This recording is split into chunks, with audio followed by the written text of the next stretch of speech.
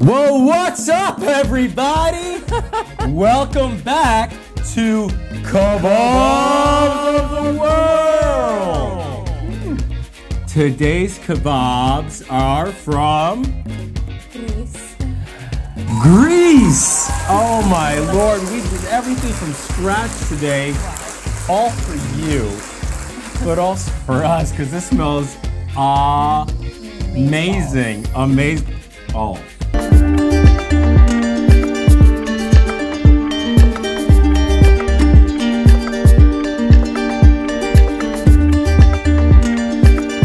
Beep, beep, boop, boop.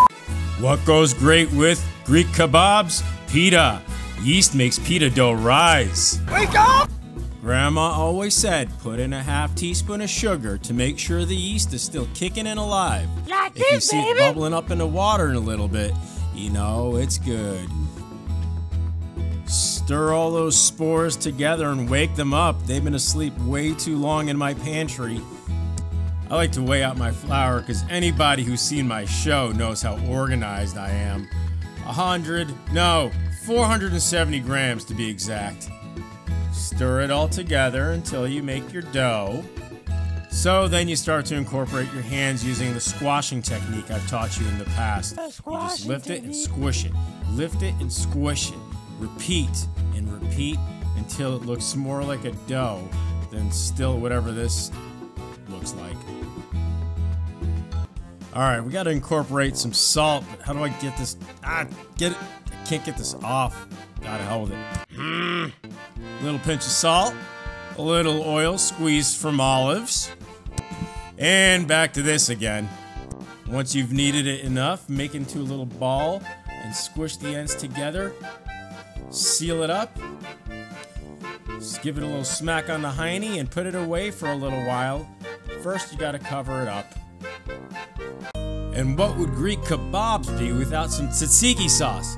Let's begin. Juice of 1 lemon, Greek yogurt for our base. You know, I still don't know what makes it Greek, but it's yummy. And plop, ploppity plop. Olive oil. This, my friends, is salt. It goes into it, as such. You see all this parsley? We're just gonna take this much. A couple mint leaves. Oh yeah, it'll work. Trust me. 1 cucumber. Not the whole thing. Okay, let me start again. Half of a peeled cucumber. And then, of course, we're gonna mince the cucumber and all of its friends, herbs, down to nothing. Into the tzatziki party, join the cucumber and herbs. Crack open some garlic, mince it down to nothing, and throw it on in. Stir all those ingredients up in and get them all intimate up in that bowl. And away into the fridge. It tastes best overnight. And now, we begin the smashing of the cloves.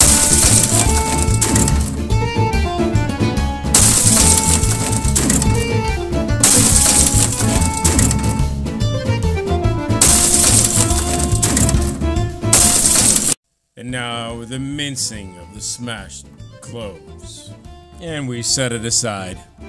We're also going to slice up some red onion to give it that, well, oniony flavor. Make some room, make some room. Greek kebabs love lemons. They told me that last night. Make sure you get Greek boneless, skinless chicken thighs. Nah, I'm just joking. I just can't get over the yogurt thing. And we're gonna just eyeball 1.5 to 2 inches.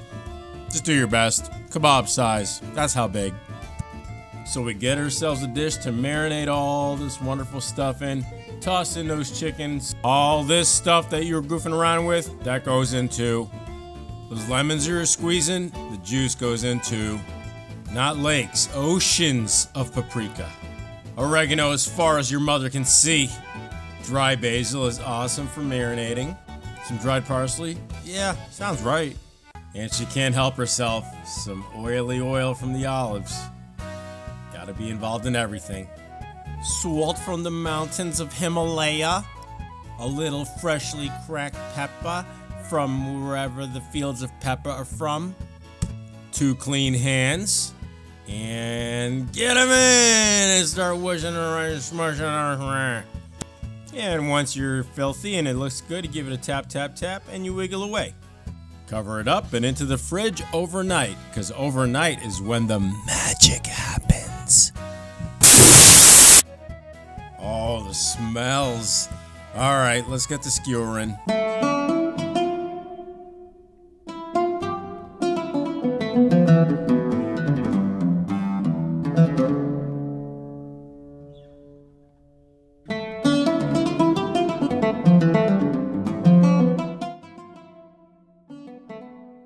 Remember, plating is almost as important as cooking because we eat first with our eyes. So presentation is everything. So let's get some of the elements from Greece and add them to our plate, kind of in a clockwise manner. And that's what they do when they teach us how to cook. Enna, io, tria, tessera. And now, a moment of silence for the most fantastically smelling and sounding thing ever. That's enough. Thank you. So after a couple hours, you can see our dough has risen nicely, but we're gonna give it a second kneading. Why? It's gonna help incorporate all those lovely ingredients more, and it's gonna create more gluten, the ever controversial gluten, however, the ever delicious gluten. So let's go ahead and do that and put it back in the bowl and let it rise again like a phoenix. So as you know, we're making Greek kabobs today by request of the lovely Andrea. So how can I say no? Would you say no? You wouldn't. Oh, Greek food. Yes. Love so it. you watched us the process, but we're not gonna just buy pita bread. We're gonna make everything here, guys. As we saw, we made the tzatziki sauce and how we made the chicken kabobs, right? But now we need pita bread, right? Wouldn't pita bread kind of complete the whole meal? I mean, I just live for the bread. We've got an oven right here and it's set to about 450 to 475. We want it hot, almost like a pizza oven, right? They can get really hot with those. And we like to see it kind of puff up into, you know, like a little pocket and then flatten back down. So what we're gonna do, and what you didn't know, is that the lovely audience around the world and I, we actually cured our own dough. Oh, so, look at that. you see that, everybody? I see that you have, show everybody, we have a lot of rings on. Okay. Okay. Yes. Better take them off, right? Take them off. Now, guys, you seen when we started, it was kind of fuzzy, but we kneaded it so many times, and we kneaded it again, and that's how you form the gluten, right? By kneading it and get the proteins going, and that forms the gluten. The proteins. This is a little bit overboard for 2 pita breads, right? I need you to take a little bit of flour and flour our surface. My hands are clean, y'all. There we go, a little bit more. Obviously, for pita, this is more like the size of a pizza, right? So for pita breads, I would say, let me. Little tiny little munchkins. Yeah. So how about that, right? Okay. Let's make 2 the size of these balls right here. Let's take one. We'll do one at a time, right? Okay. So put that there. Now you got one. Okay. Now we want to roll it into the shape of a pita bread. Now it doesn't have to be perfect. We're rustic here, okay? While she's doing that, guys, I have our little pan for our oven that's set to, like I said, between 450, 475 degrees Fahrenheit. And I'm just gonna take some spray olive oil. I'm gonna kind of spray. I'm the organic. Yeah, she's very organic.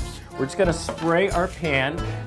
Because the gluten's gonna wanna draw it back together every single time. So we're basically fighting its own proteins now. We've created this gluten. This actually looks nice. Look at this, guys. This is a nice little pita. So we're gonna put it, we're gonna do one right here on our sheet. Now, you got one more to go. Because we're actually gonna do about 2 minutes aside and we're gonna flip it. So I'm gonna get back that olive oil that I had and just as we flip it, I just wanna make sure that both sides, and how can you go wrong with too much? There's no too much olive oil when we're using Greek food. About 2 minutes each. 2 minutes each, one or side? So we're gonna flip it after 2 minutes. Okay. And you can visually see like when it's about ready. Go. Woo. Pop it in the middle rack and close it ASAP. We have ourselves a clean dish towel here. We got our tongs ready to go. We're gonna put it on the plate as soon as it's ready, and we're gonna cover it up. Keep it nice and moist and warm. We don't want crackers. We want nice, chewy, delicious pita bread, don't we? Crackers. We don't want crackers. So look at the puff.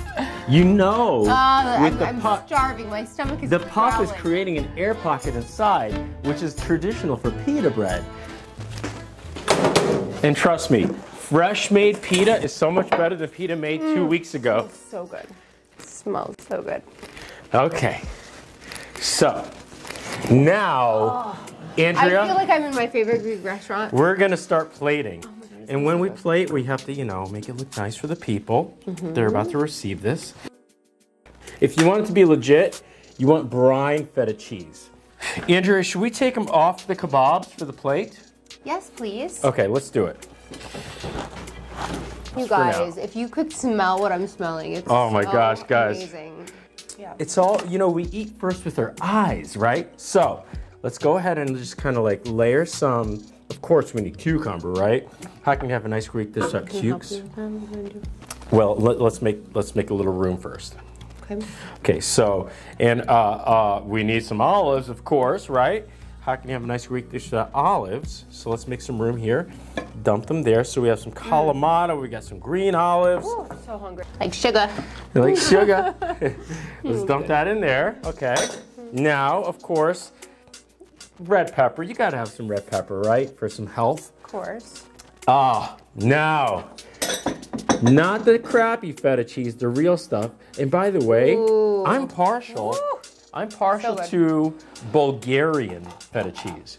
Now, I've been around the world culinarily, and for some reason, the Bulgarian one is just legit. Try if you can. You want to try the Bulgarian? By itself. Try it. What do you think?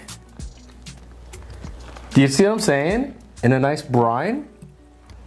That is so good. Isn't it? Why? It's got a creaminess. Why? These- It's so, like, it's like, oh my God, it's amazing. Yes, right? Okay. And now we gotta just finish it off with some more freshly chopped parsley. Right? Just let it rain parsley from heavens. Guys, now tell me you can't look at this with some freshly baked pita, fresh from the oven, and tell me you're not a little jelly.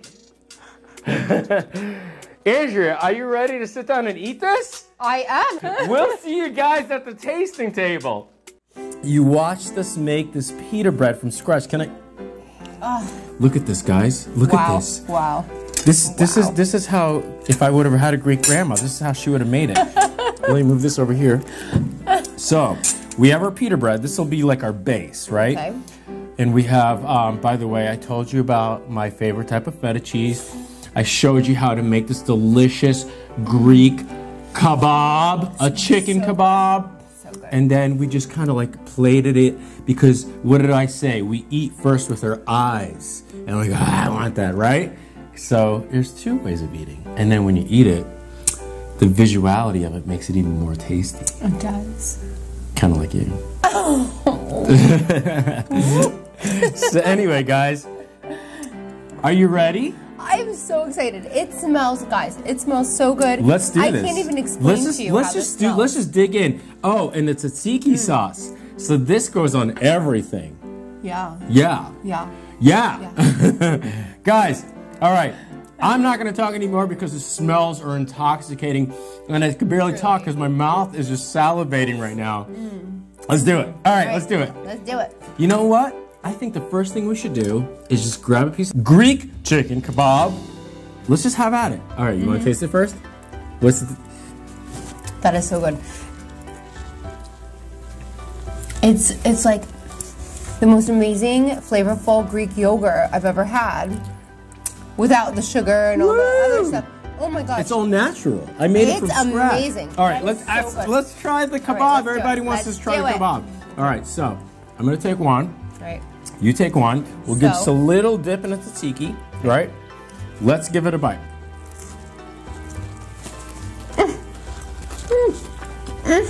Well,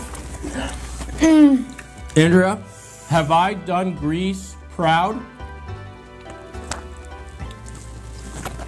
I can't talk right now. Hang on. She's having a moment, everybody. Did I? It is so authentic and so good. I love Greek food. I'm like a huge like Greek food person, as you know. Right? Yes, of course. So this is amazing. It is so good. Okay, so sorry Pakistan, that kebab was like amazing. Amazing Pakistan. So we've graduated like through the levels of kebabs, and like Pakistan, yours was amazing. Trust me. This is so authentic Greek. It's so good. Thank you so much. I'm dying welcome. to try our made from scratch pita bread. Me too. Yeah. So, I'm going to take a bite. Andrea, you did this. You helped us with the pita bread. You need a high five because this is delicious. It's like fresh. How many of you have actually had fresh pita bread 5 minutes from the oven? You can taste the freshness. I'm typically gluten-free. Bring on the gluten. Sometimes you gotta splurge. Okay. This is amazing. Guys, like I said, if you have a kebab you'd like to try from your country, let us know, and I promise I will give it as much justice as I can. I will give it my 100%. And Andrea here will join me, and we're gonna... I will eat this crap out of it. What she said. But guys, we love you so much. Please keep watching our channel. Please subscribe to our channel. It's totally free to you, and it really helps us out a lot. So the more subscriptions, the more likes, we so appreciate it, don't we, Andrea? We do. Yes. Well, he does. I'm just here for the food. But